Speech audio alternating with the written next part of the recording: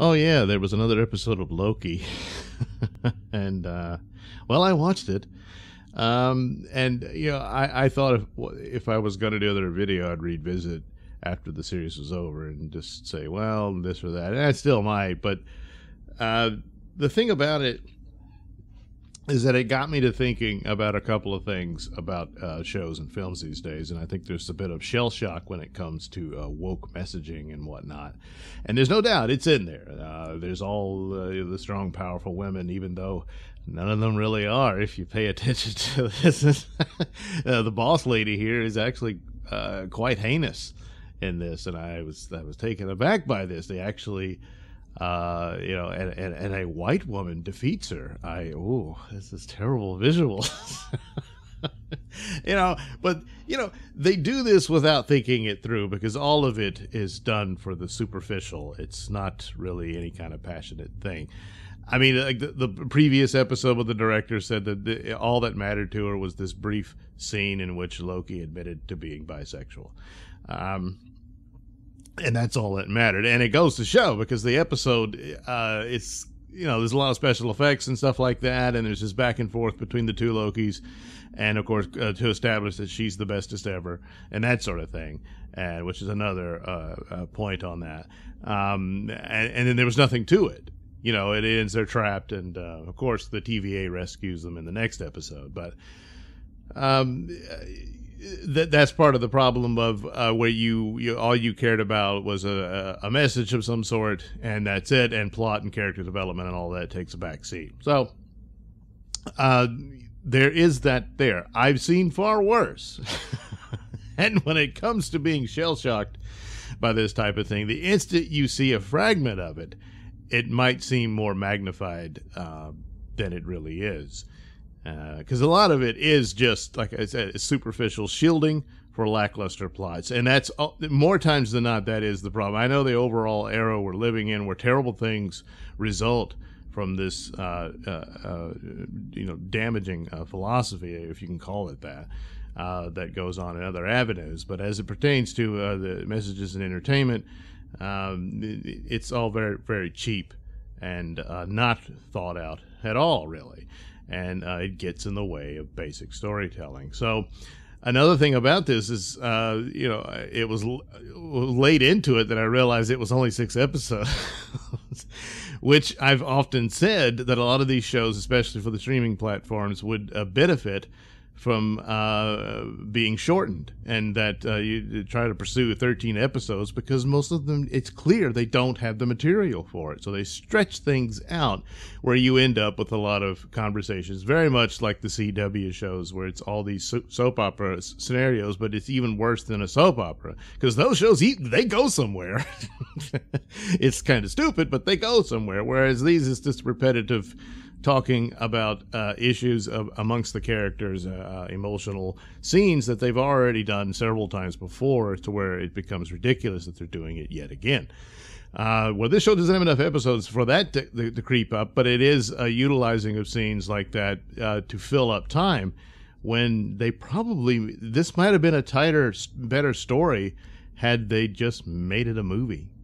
Even if it was just going to be on D Plus and just it's a 2-hour special, and that's that. Because that's what it's looking like to me, since they put it to only 6 episodes. So that's one of the aspects of it that I've noticed, because there's certain trappings here that could have worked, even though they keep springing things on like it's going to be this big surprise, and none of it is. Surprise, surprise, the timekeepers are not what they appear. They're just puppets, if they ever existed at all. They're revealed to be androids, and we didn't get to see the man behind the curtain yet, and that could be the reveal. And in some ways it could work, because I know the Marvel comics. I know about Kang the Conqueror and Immortus and Ramatut. Spoiler, they're all the same guy, by the way.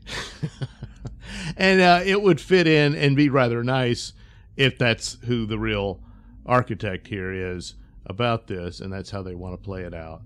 And if they're actually utilizing this to lay the groundwork for multiverse possibilities. They keep teasing it. The stupid Spider-Man movie teased it, but that was just a joke. WandaVision did tease it and its opening and the leads up to it and some of the interviews and whatnot, and apparently really was supposed to do that because Doctor Strange was going to be in it, but they suddenly realized he's a white man, so they had to get him out of there. And apparently I fear that this is going to damage his own movie, which has multiverse in its title. So but there was these opportunities to expand on that, and if they actually had a solid story overall of exploring multiverse possibilities and realities, then that would have been really cool, but they just didn't have it. And at this point, it's pretty obvious. Now, in the case of WandaVision, wokeness took over and damaged that property. It had a lot of cool things in it, and then it just fizzles. And you go, gee, I wonder why. Well, now we know. Falcon and Winter Soldier remains the worst because they made their superhero in Falcon sympathize with a mass murderer, and that's really unforgivable. It's really bad that they did that to him. So Loki has a good chance of probably becoming the best, even though it's 3 shows of crap. Loki, and the saving grace here is this bizarre, creepy type thing, but it's fitting within this character because, they had these settings with him in the last episode, and now they pretty much all but confirmed it that there's this romance blossoming between the 2 Loki. It's like, well, it's only masturbation. And it's this odd thing that Loki is coming. He confronts his own conscience in here in a scene where, he gets his balls kicked. They do it for laughs. They have Sif show up. It's nice to see her again. And he has to live out this moment where he pulled a prank on her and cut her hair or some crap like that, and then she kicks him in the balls over it, and he's being tormented by having to relive that over and over again. But in the course of it, he confronts himself in that, and oddly enough, he is confronting himself with the other Loki, who is Sylvie, that she goes by, and all that sort of thing. But it is this, and when you think about it, he admits, I'm a narcissist and all this sort of, so he meets a female version of himself and falls in love with her because it's him. Now, of course, after all the preaching and stuff about how wonderful it is that he's revealed to be bisexual, and yet the one that really gets to him. Now, the surprise little stinger that they do after they seemingly killed off Loki, you find out that no, he's not dead. He's actually been transported to some other realm where he encounters more Loki. So there's a black Loki. There's what looks to be a little boy Loki. I'm guessing it's a boy. And a Loki who looks like the comic book Loki. So maybe that's who that is. And an alligator Loki. So... And who knows, there's probably some more Lokis. So maybe he got sent to a place where they send all the other variant Lokis that they don't want to deal with. And that's what happens when you get pruned. Which would mean Owen Wilson, who was also pruned here, perhaps still survived. So there's goofy things like that. If they could build on that, could possibly kind of save the show. It's a little late. And it just shows lacking in material. As far as the special effects and stuff, it's clearly on a green screen. And I don't care. It's good enough. So, yes, this crazy, bizarre turn in it, which, again, is not all that surprising. I kind of wondered as soon as she appeared and the way he was, and it's the only other way to go. Because normally, when the villain meets another version of themselves, they hate each other and they fight and they cancel each other out or what have you. And either this is Hiddleston's last round as Loki, and she becomes the new Loki, which, okay, whatever, who cares? And she'll show up in Love and Thunder, maybe, I don't know. Or she dies, that she's the more heroic one because she's better than him, And that would be, yes, wokeness into it and all that. Especially after they just are constantly humiliating him and all this sort of thing. But then as a result of that example, he becomes the better Loki himself, and but they Loki's redemption, I guess, the idea that he's going to be heroic, and now he's a villain. So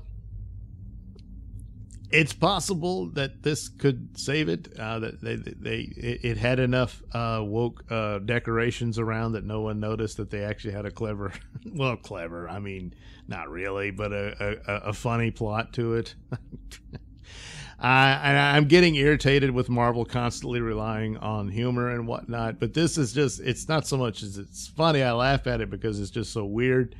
But I can't argue with it in that this is taking away from the character.